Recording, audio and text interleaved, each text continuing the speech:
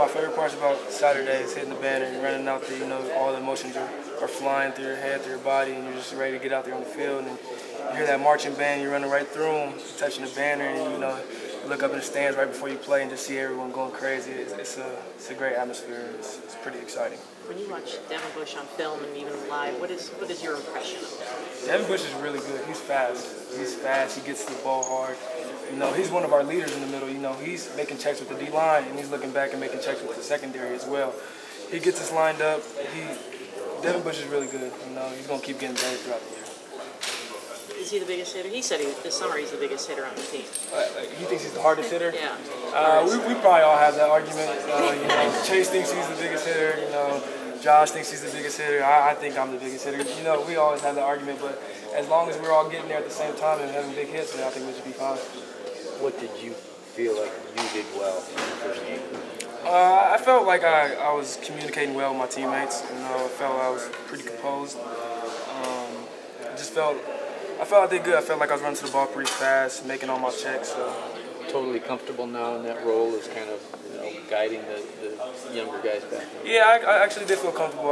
We were all talking after the game. We all felt pretty comfortable throughout the game.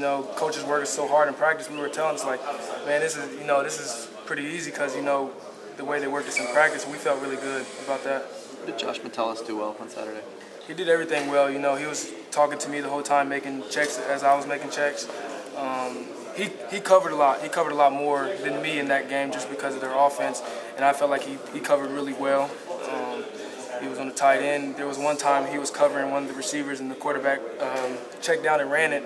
And, he got off the block, and then that's when he forced that fumble. That was a great play by him. So, anytime you can come out of coverage and make a tackle like that, it's good. You mentioned speed quite a bit. Has there been more of an emphasis this year on being faster than last year? I don't think they really coach the speed. I think that's just naturally how we are. I think they want us running to the ball, but speed-wise, I think that's just all of us as a group together, just trying to get to the ball as fast as we can. How much was it a point of emphasis as well to go out, especially with all the Florida players kind of chirping before the game, saying that you guys weren't fast? Oh, well, yeah. We paid attention to it a little bit, but not really. We knew some of their guys were talking, and Coach Brown, he just told us, just stay calm and play football, and that's what we did. And those first couple series, I think we started building confidence. We like, hey, we're here, we're playing good, let's just keep it up. We just try to stay together and just try to put a full game together. It seemed like you guys were running a short rotation of players back there between just the entire secondary. Was that the case? And was that maybe more a product of what Florida's offense gave you guys, or is it something where you talk about the rotation in secondary? Yeah. It looked like there was only like 3-4 corners who played.